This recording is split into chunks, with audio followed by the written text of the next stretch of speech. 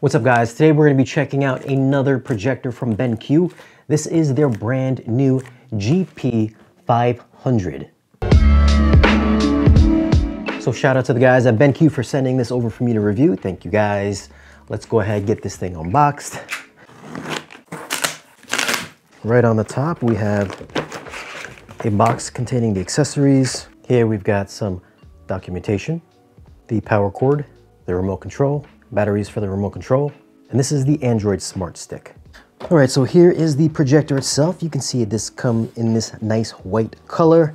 It's got the BenQ bluish front panel. In the front, you can see the sensor that is going to be used for the auto keystone and auto focus. The lens is located up front. Here is the speaker grill, which will house 4 5-watt speakers, which is supposed to give you 360-degree sound. All right, so let's swing it around and take a look up top. Here you can see we have the ring, which is manual. We've got the power button, volume down, volume up, Bluetooth, and then here is the light sensor. All right, so around back we've got your 3.5mm audio output jack, optical output, 2 HDMI 2.0 ins, and then 2 USB inputs. And on the bottom we've got the power inlet, as well as 2 more 5-watt speakers. So you will have that 360-degree sound firing forwards and backwards. Let's swing it around to the bottom. You can see that we have some mounting spots here. So if you wanted to ceiling mount this, you would have to get the appropriate mount. So you could ceiling mount this. And this does have adjustable feet, which you can use to angle it, raise it up, lower it, just so you can get a nice even level projection on your wall. All right, so specs-wise, this is rated at 1500 lumens. It uses BenQ's brand new 4 LED light source, which differs from 3 LED in the fact that it has your standard RGB, plus has an extra LED to boost the colors, whereas 3 LEDs would just only have your RGB, red, green, and blue. So 4 LED, you get extra brightness out of it. It also has auto color calibration. So if, let's say, one of your colors were to prematurely start to degrade, like say your red, the auto calibration would automatically compensate for that degraded color and boost up the other color saturation to give you a nice natural color profile. And since it is LED, it'll have 20,000 hours of lamp life under normal conditions and then 30,000 hours under eco mode. It is a fairly small projector. It measures about 10 inches wide by 10 inches deep by 7.2 inches in height. I'll put the exact measurements on screen. And it is fairly lightweight, coming in at about 11.9 pounds. And the included Smart Stick also runs off of Android 10.0, which is going to make this projector a smart projector, so you can stream all your shows, such as Amazon Prime or YouTube, or any other thing that you can download in the Google Play Store. So let's go ahead, check this thing out, and we'll get it hooked up. All right, now let's take a quick look at some of the settings. The first section here is going to be your picture settings. We get a few different presets here. We've got bright, living room, game, sports, cinema, and user. And here we've got sliders for brightness, contrast, color, tint, and sharpness.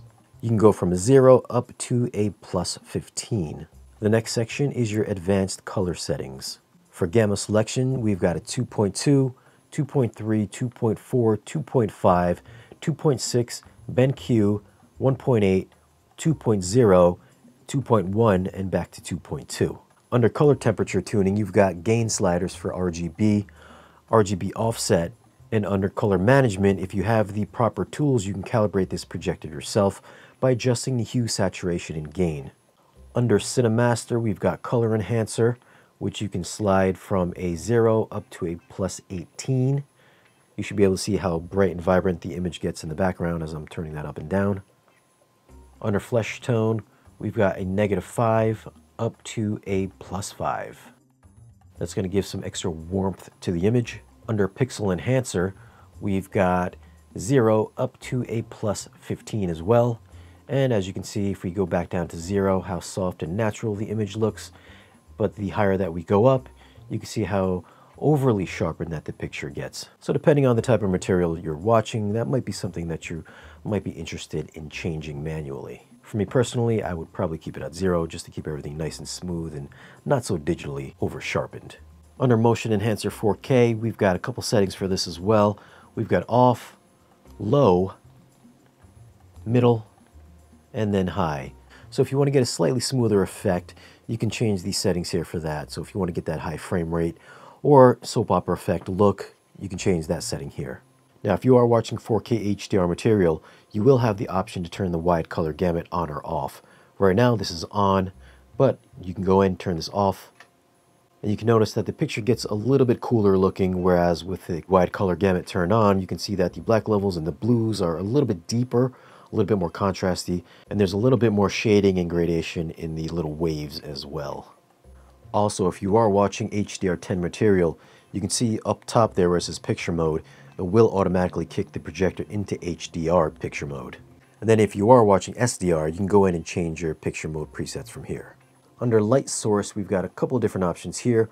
We've got normal, which will keep the projector at its brightest output. We've got eco, which will dim down the projector, also keep the fan a little bit quieter. And then under smart eco, this will automatically brighten up the LED or dim the LED, depending on how bright or how dark your content is that you're watching on screen. But I think you're probably going to want to keep this on the normal mode for the brightest output and the best HDR. The next section is audio. We've got sound mode, we've got some presets for that. We've got cinema, music, game, sports, and user. Under user, you can adjust the EQ from 100 Hz, 300, 1 kHz, 3 kHz, and then 10 kHz bands.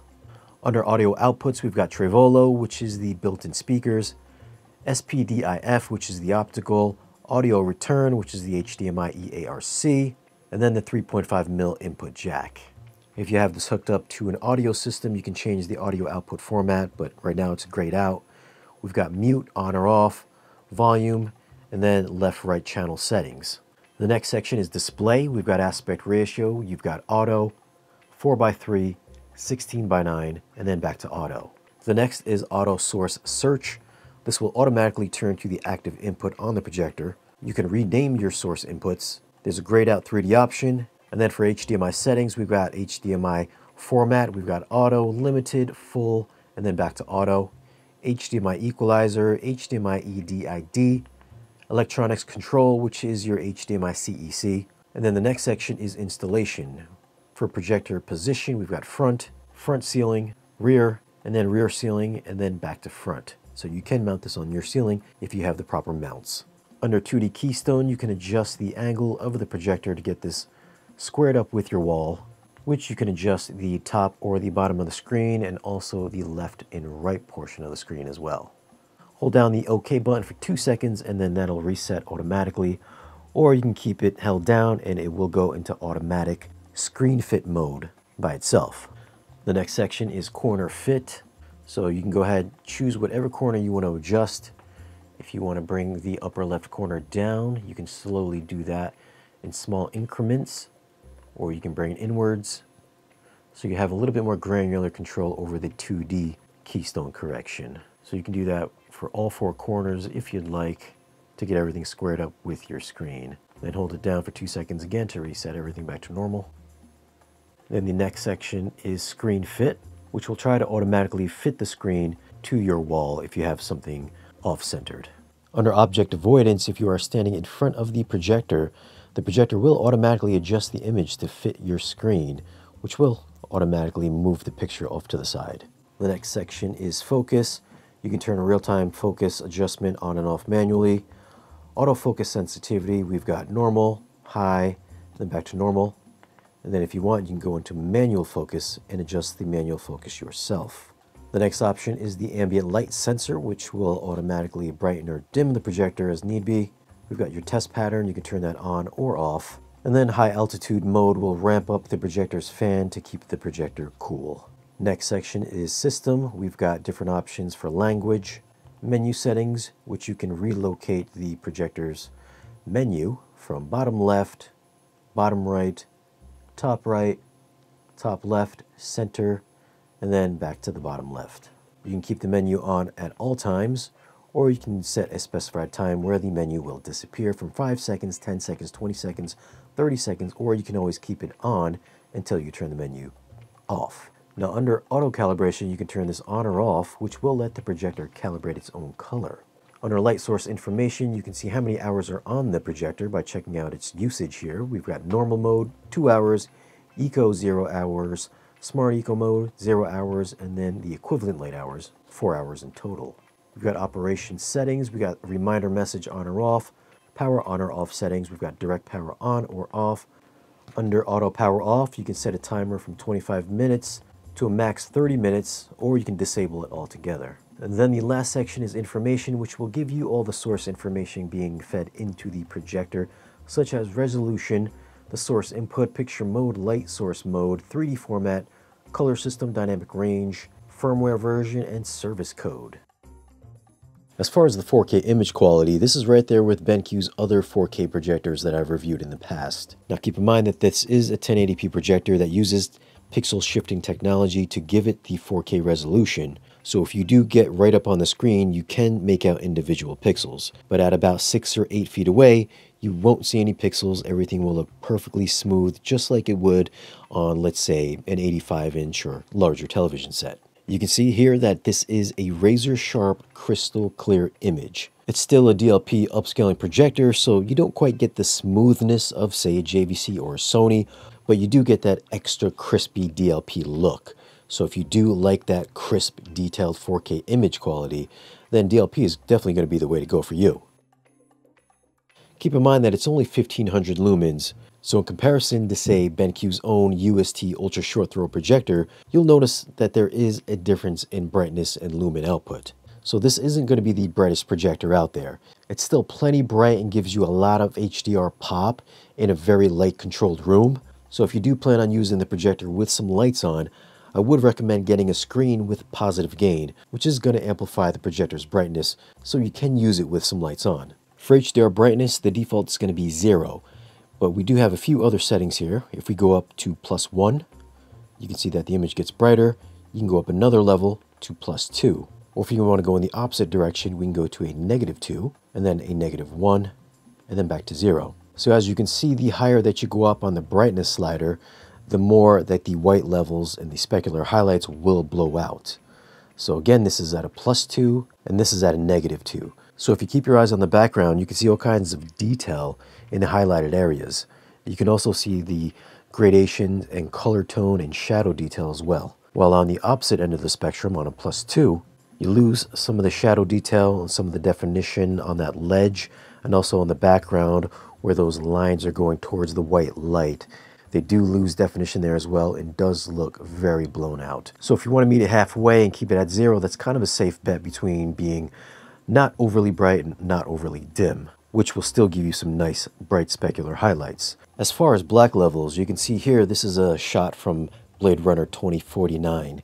If you look at Ryan Gosling over on the left side of the screen sitting in the chair, you can see that he's basically lost in shadow. As we go up on the slider to the +2 setting, you can see how you can start making out features in his face. You can also see how much more detail is recovered in Batista's jumpsuit as well. If we bring this all the way down to a -2, then you are just crushing a whole lot of detail. So whereas on the Aquaman demo, putting it on -2 brought out a lot of shadow detail and color gradation, since it is such a bright movie, whereas a dimmer movie, such as Blade Runner 2049, you'll have to go in the opposite direction and bring it up to a +2. So again, depending on what type of movie you're watching and how bright or dim the content is, you might find yourself going into the HDR brightness slider and adjusting this on a title-by-title basis. Now, of course, being a DLP projector in this price category, the black levels, again, are not going to be as deep and as contrasty as something like a JVC or Sony, which does cost several $1,000s more. This is still in line with BenQ's other DLP projectors in that the black levels do slightly tend to lean more on the very dark gray side, as you can see here in this shot, with the black letterbox bars do lean more on the grayer side. But as far as giving the image some very nice contrast, it works very well for really bright scenes, which adds to the image depth and separation. So in its price category, it does a very good job at handling shadow detail in black levels. If you are a fan of 3D movies, this projector does support 3D. You've got a few different options here depending on what you're feeding into the projector. You can keep it on auto, frame sequential, frame packing, top, bottom, side by side, or you can turn the 3D off. If you're noticing that the 3D image is reversed, you can go under 3D Sync Invert and turn it on Invert, which should get it back to normal. Also, while watching 3D material, you can see that the light source mode is turned to normal. So if you are playing 3D, it'll automatically kick the projector into the brightest output. Now this might be hard to tell in the video, but there are 4 speakers built into the projector. 2 firing towards the front of the room and 2 firing towards the back of the room. That means you'll have 2 left speakers and 2 right speakers. So going into the audio section, you can specify where you are seated in relation to the projector. So if the projector is on the left side of you, it'll adjust the balance so that there's more audio going to the right side rather than the left side. So again, you'll get a more balanced stereo reproduction.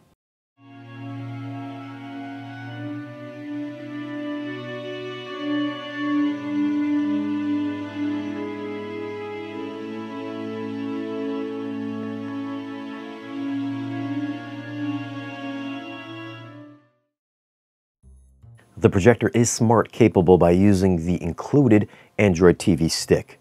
Navigation using the Android TV stick is pretty snappy, so it shouldn't be a chore getting through the different apps or the menus.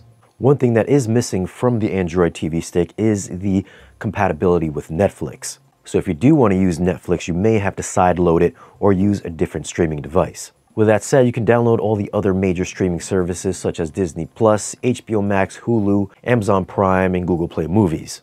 And as far as 4K HDR support, you can see here that YouTube does indeed support 4K HDR, as well as Disney+. At the time of this video, the BenQ GP500 is selling for $17.99. If you're serious about getting into home theater and you don't want to spend a lot of money, the BenQ GP500 is definitely a solid choice for getting that big screen home theater experience. And now with Avatar: The Way of Water coming out in theaters, and the only way that you're going to be able to experience that movie at home the way it was meant to be seen is going to be in 3D. And of course, there are no 3D televisions out there right now, so your only other option is to get a 3D projector. You can spend a ton of money on a JVC or a Sony, or you can go entry level with the BenQ GP500, and you're right there with nearly the same 3D quality that you would see at your local commercial cinema. As mentioned before, this is a 1500 lumen output projector, so if you do plan on using this with some lights on, you may want to pick up a screen with some positive gain, otherwise it will drown out the image. So for the best image quality, you're going to want to use this projector with the lights off or really dim. I found the colors to be fantastic once you got it dialed in, and the black levels are on par with other DLP projectors out there. So unless you're a real stickler for the highest fidelity image, I think you're going to be totally satisfied with the BenQ GP500. I found gaming performance to be adequate as well. It's not going to be quite as good as having a dedicated monitor, but for some big screen gaming, I think you're going to be totally fine with some casual playback. I just don't think you're going to win any high-level competitions. Overall, I think the GP500 is a great projector for the asking price. It's bright enough to use with ambient lights on, has decent black levels, and 4K resolution that is razor sharp. And what I consider a very big bonus is that the projector does support 3D material. So for those huge blockbusters that are coming out in 2023, this will play them back with no problems with the supported 3D glasses. So what are your thoughts on BenQ projectors? Have you tried them out, and what do you think of their performance? Leave your comments down below and let me know. As always guys, thanks for watching. If you found this video useful, then give the video a like, and if you're not subscribed yet, tap the subscribe button for more weekly videos.